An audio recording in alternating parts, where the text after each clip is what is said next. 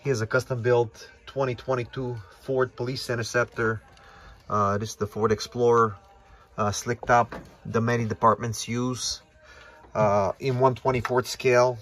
As you see, it features opening front doors, black interior, push bar on the front, spotlights in down position, antennas on the roof, 3 whip antennas, and 1 satellite pancake.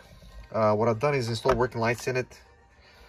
They run off a 19-volt battery. You have the working strobing headlights, red blue lights in the grill, and you got the red blue lights in the visors.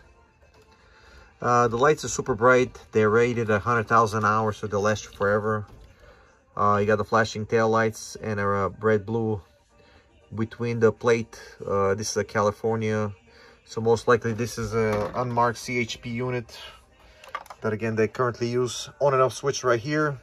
The battery's hidden inside, so we need to replace it. You have to remove 3 screws, 1 on the back, 2 on the front. Real easy, less than a minute to replace it.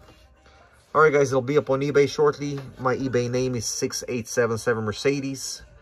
Please ask all questions before you bid, and please subscribe to my YouTube channel to see my other builds. Thank you very much. Have a good one.